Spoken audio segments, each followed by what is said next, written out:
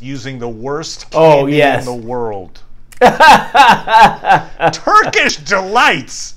They're like what I imagine like a urinal cake would taste like. They're terrible. The only possible thing that's worse than a Turkish delight candy, circus peanuts.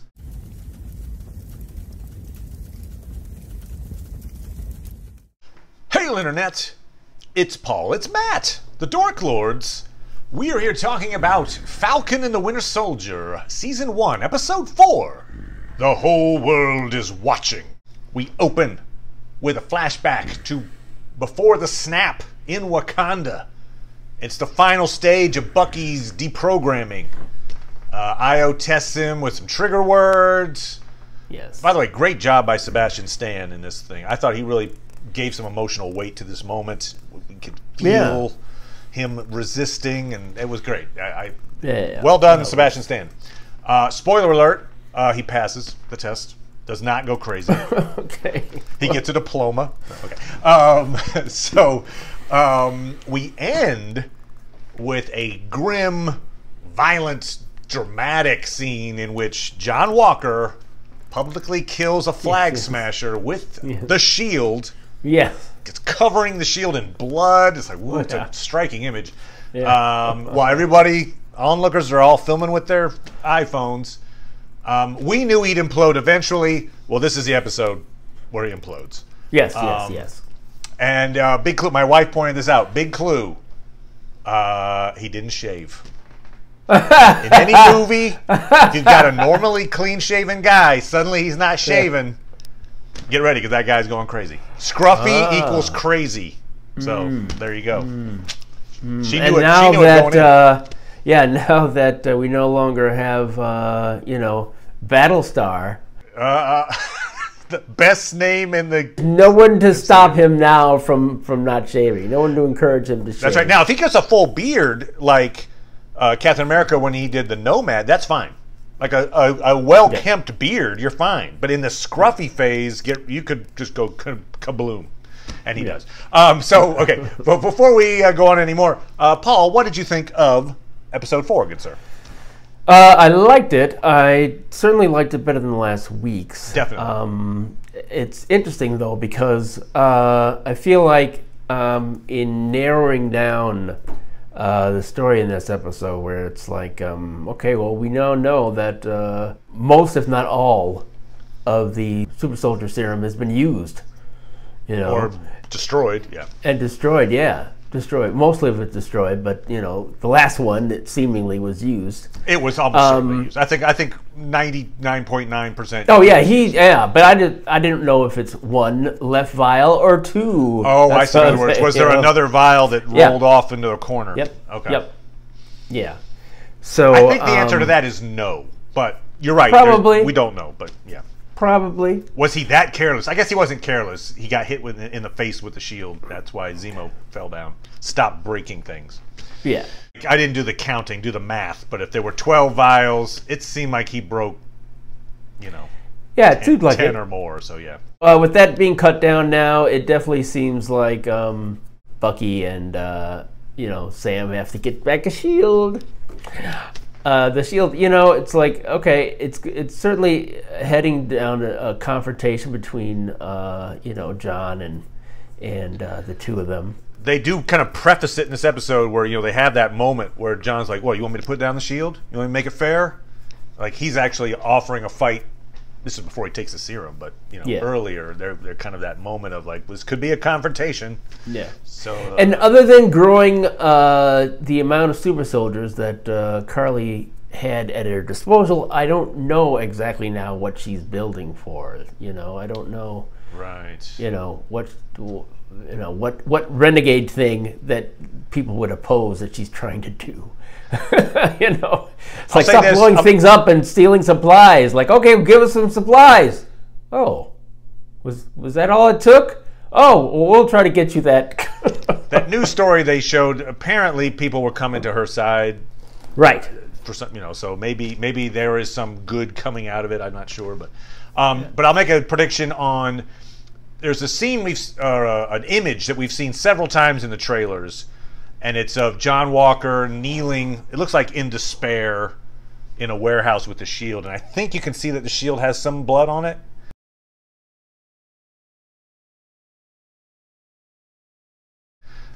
So my thought is that's how we're going to open episode 5. Okay. He's, retreats from the public, goes into this warehouse, and is despondent at what's happened, perhaps. I think what's going to happen in the episode 5 is that Sam and Bucky will go back to Louisiana to make sure that Sam's family is safe. His sister's been threatened by the Flag Smashers. Right. We know that Sam and Bucky are in that damn backyard throwing the shield. I'm like, when is that coming? So I'm thinking maybe that's episode 5, which if that's true, and if we start the episode with despondent John Walker with the bloody shield, maybe it's that moment that either willingly or unwillingly he gives up the shield to Sam. I don't know. I don't know if Sam takes it from him or if he's just like, screw it, I'm out. I don't know how that plays out. Yeah. But so you think it's up in the next episode? Okay, yeah, maybe. Because there is a lot that has to happen that's not John Walker based, right? And so I feel like in some ways, what is the big moment that's the ending moment? What is the episode 6 thing? Is it? It might be John Walker versus Sam, but I almost feel like they resolve that in episode 5, and then the new Captain America-ish version of Sam resolves the Zemo power broker Carly thing in episode 6, perhaps.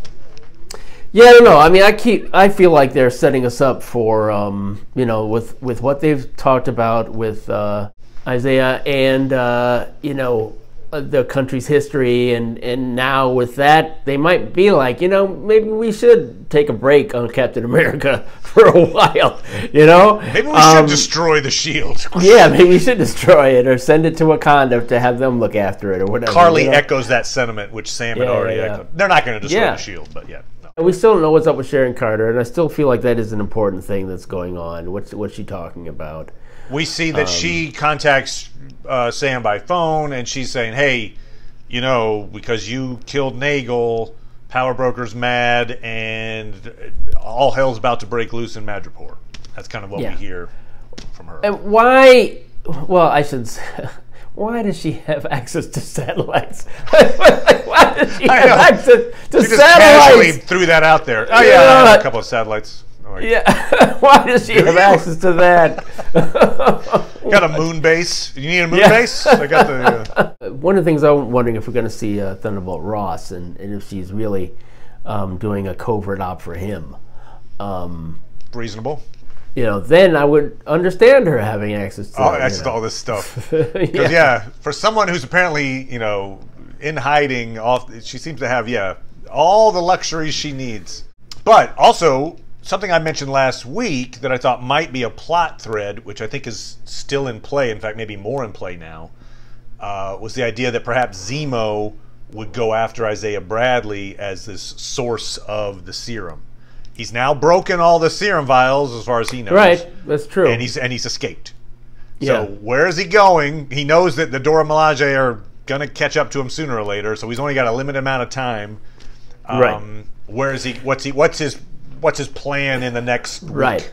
And they also introduced Elijah, so it makes you wonder if at some point before the end of the series he gives a transfusion, which is partly how right to get Elijah the powers. Gets to get those powers. Part of me thinks that that's a lot to shove into the last couple episodes. It is. You're just like, man, that's as we're talking about it. I'm like, man, that's a lot. Maybe that's too much. Yeah. So. But maybe there's a confrontation where he gets injured, and then they take him off, and then you see a doctor like, okay, what's going to happen? Why is that doctor taking him away? What's going on? I liked how Wyatt Russell depicted. He's almost like a roided out.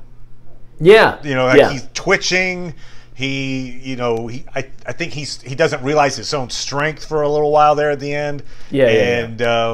So the serum has had an effect on him physically, not just like, oh, now I can punch stuff, but it's also like, it's too much, I can't take it, which is kind of cool. I like that depiction of it.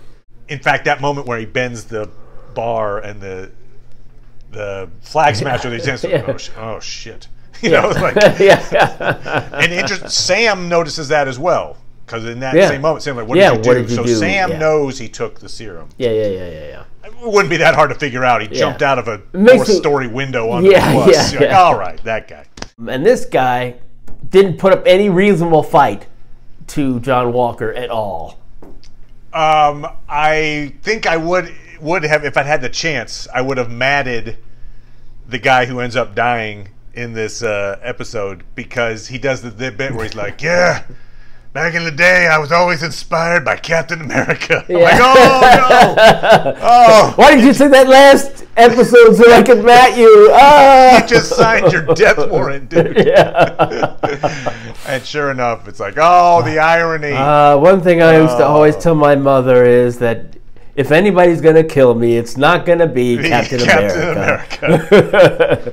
He would never kill me. He would never do that. He'll always be there to save the day. Oh, my God. Also, obviously, we see the parallel, I think, between the way that they film John Walker, you know, doing the crush him with the shield, echoes back to Steve Rogers, you know, with Tony Stark, and how he doesn't kill Steve. I mean, he could have just rammed it right through, but he uses it to break the arc reactor, basically, and then kind of just shoves it and leaves, as opposed to going through with it and... Still, we should actually give him heart problems, but... That's true. Maybe don't kill him. Eventually. All right. Now, okay. He's been filmed. Everybody's got him on camera. It's a terrible thing that's happening. Yes. And obviously there's big echoes. I mean, right now we've got here in the States, George Floyd, the Derek Chauvin trial is going on, which was caught on camera. Yes. And so it's, you know, very, very relevant to today. But in that vein, do we see this being spun in some way? Will the powers that be try to defend those actions, or will it just be like, oh, John Walker is now out? Dramatically, I'm not sure what they have to gain from that. Okay. You know, I feel like they made a point of having a bunch of people take a picture of it, showed something that you'd never seen Captain America do, even though, you know, throwing that shield into people's faces. Put some blood on the Captain America's shield. It reminded me of... when Steve Rogers used to fling it around. Remember, I always thought about this in Terminator 2. You know, at the very beginning of that movie, John Connor gives Arnold Schwarzenegger the directive, like, you can't kill anybody. And so he's like, I must not kill anyone. Yeah. Okay, well... Not for lack of trying. Like, in that, he pushes people through, like, plate glass windows. He blows up a cop car with, like, a grenade with guys standing next to it. Sure, they do the little 0 casualties. But, you know, was he that sure no one was going to die in those moments? So, anyway, similar thing where Captain America's hurt a lot of folks. Yes. Luckily, you know, hey, take a little brain injury, you're fine. It's all. But he never said he wasn't going to paralyze you for life. You know, he never said that. Exactly.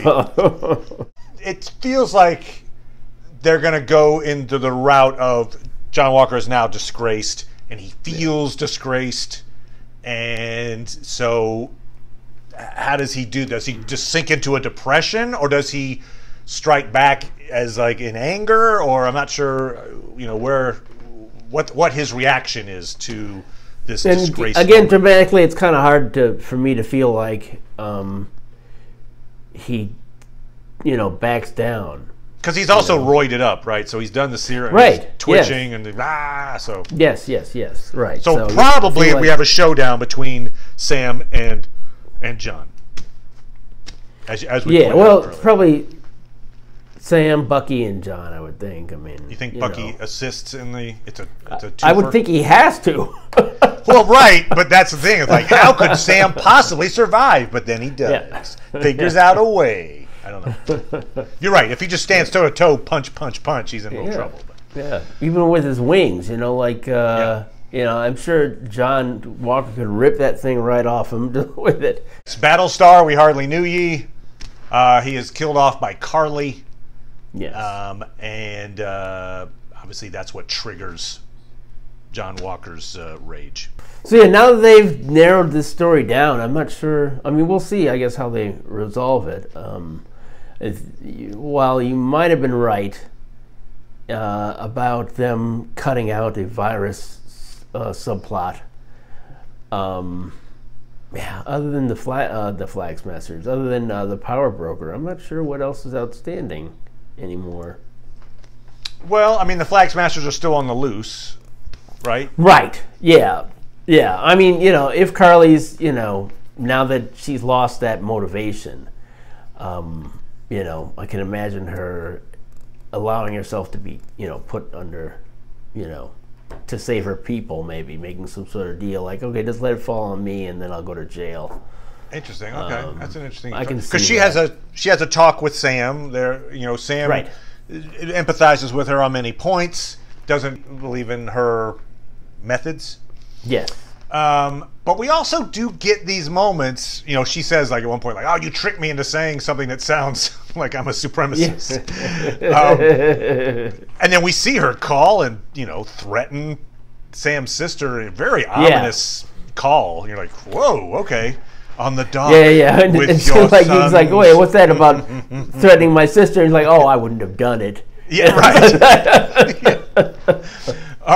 And so we get that. I think the thing of the notion of I think it's what Zemo brings up. Hey, people who want to take a super serum are by nature supremacists, and he allows for the exception of Steve Rogers, which is a pretty big consolation for him, frankly. But yeah, really. He's like, okay, fine. Steve Rogers is one, but no one else. Yeah, no one else. It's like, oh, you kill a whole bunch of people. Yeah, not you, Bucky. Yeah, right.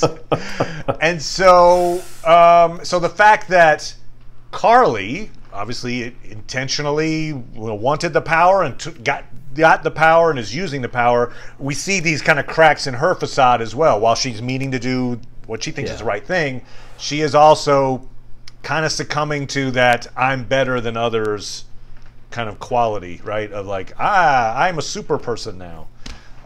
Right. So, yeah. Well, yeah. Certainly in the previous episode where she blew up those people. Yeah.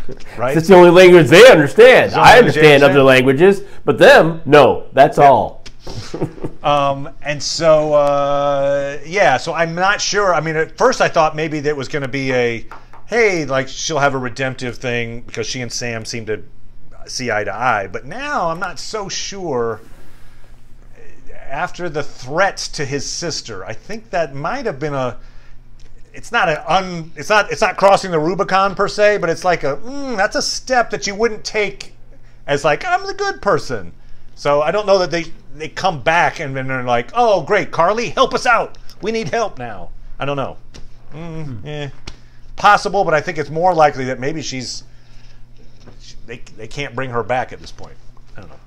Oh, you think she's irredeemable? Maybe she sacrificed herself? I don't know. I'm inclined to think that more. I feel like she twitched a little too far toward evil, and it's like, can we pull it back? I'm not sure.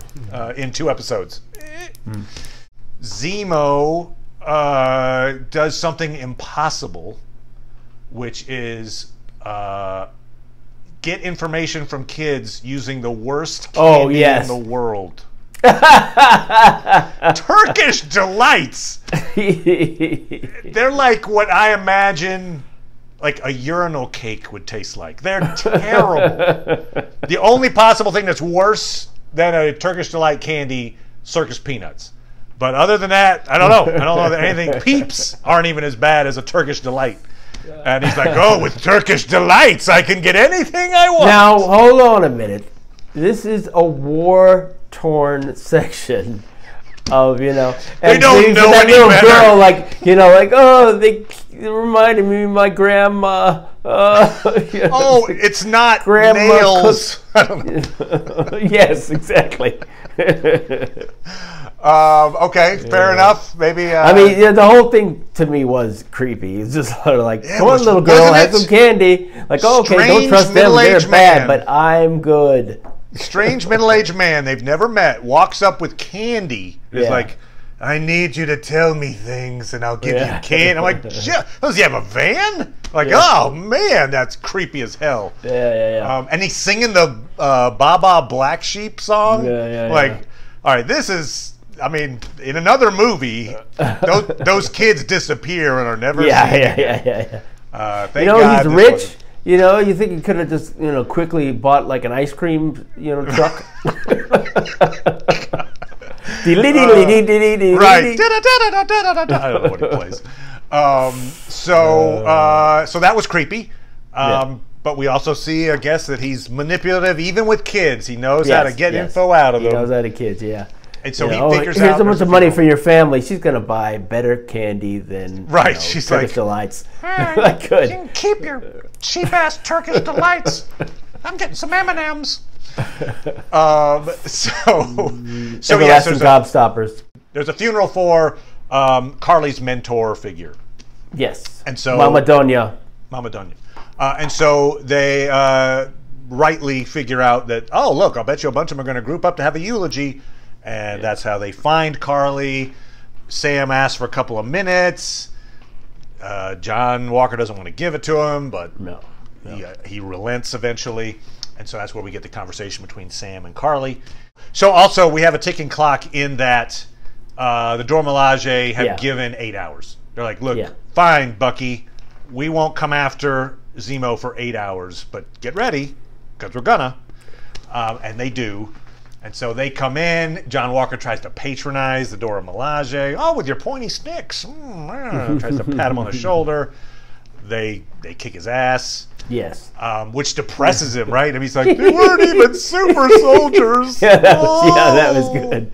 The bit where they kick flip up the shield, that was pretty cool too. It was like, you want it? Fine. I love the way Bucky was heckling him, like, oh yeah, looking good there. As he's getting hit in the head with his spear. But speaking of that, Bucky learns that the Wakandans had a little fail-safe on his arm.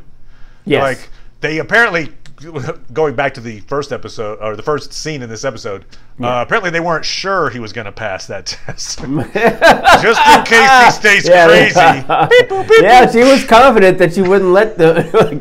Trust me, I've got a plan. I'm fine. That's fine. Oh, you passed! Yay! Beep, boop, good. Oh, you're good. Okay. Okay, fine. Keep the arm. So they've got a fail safe if they ever need to quote unquote disarm Bucky. They can do that. And that shocks him. They're like, "Did you know that?" No. Like, okay. So Zemo's speech about how, hey, look, people who strive to be these superpowered folks, lead to tyranny. Yes, essentially is his point. And although you could make, the same point about rich people. Right. Well, you put yourself in the hierarchy. Yeah. There's a trailer shot of him at the, I'm guessing it's at the memorial. He mentions the, have you ever been to the Sokovia Memorial? He mentions that. Oh, yeah. And there's a shot of him standing in front of what looks like a memorial. So maybe that's where he goes immediately after escaping. There's only 2 episodes left. They still have a lot to go. Who the hell is the power broker? I'm still of the mind that it's someone new. That it'll be the power broker is Jerry. Okay, great. Whatever. But do you okay? I think it might be Thunderbolt Ross, but we'll see. Okay. I feel like Thunderbolt Ross would be more of a buyer from the power broker as opposed to the power broker himself, but maybe not. Okay, we'll see. A reasonable guess, good sir. So, all right, we'll be back, and perhaps the power broker will be revealed. Yes. And so come on back for that. Thanks, everybody. We'll talk to you next time. Bye. Bye.